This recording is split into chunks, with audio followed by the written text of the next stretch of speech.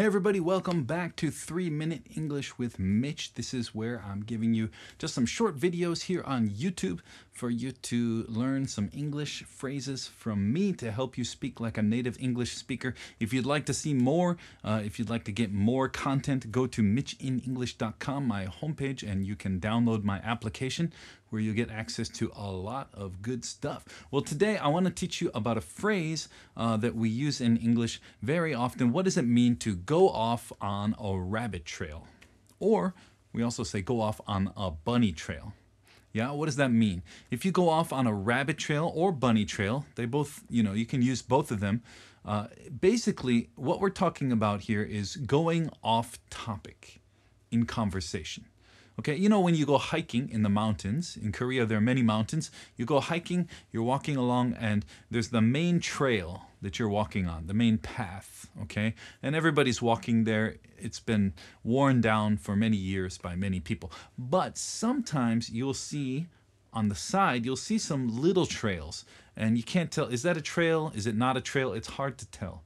Okay, and the reason is it's probably made by some animal, small animal like a rabbit or a bunny.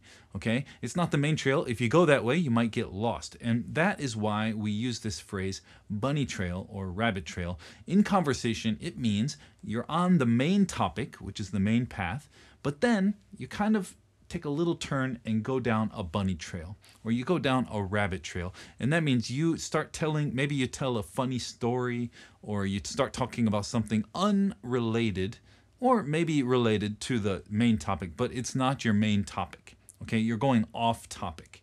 So that's what it means to go off on a rabbit trail or go off on a bunny trail, and we all do this very often. Okay, so let me give you some examples of this here. First of all, it was a great presentation, but you kind of went off on too many rabbit trails. Okay, maybe you did a presentation at work and your coworker said, hey, look, it was good, it was great, but you kind of went off on, go off is present tense, past tense, went off.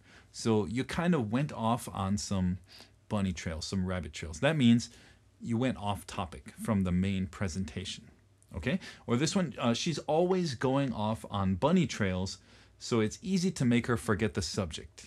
She's a fun teacher, but she's always going off on these bunny trails, so it's easy to make her forget the main subject. And this is something, when I was in high school, we used to do this all the time, trying to get the teacher to go off topic, go off on a bunny trail, so we didn't have to study. Maybe you did that too. This book is kind of boring. The author keeps going off on rabbit trails. Yeah, have you ever read a book and it's kind of boring, it's very slow, it's dragging? Why? Because the author keeps going off on these little bunny trails, the little rabbit trails, and not pushing the main story forward. And sometimes that makes the book kind of boring, or the movie, or whatever it is. Okay, so there you go. That is your phrase for this video. Go off on a rabbit trail or bunny trail. Try to use it in the comments section below.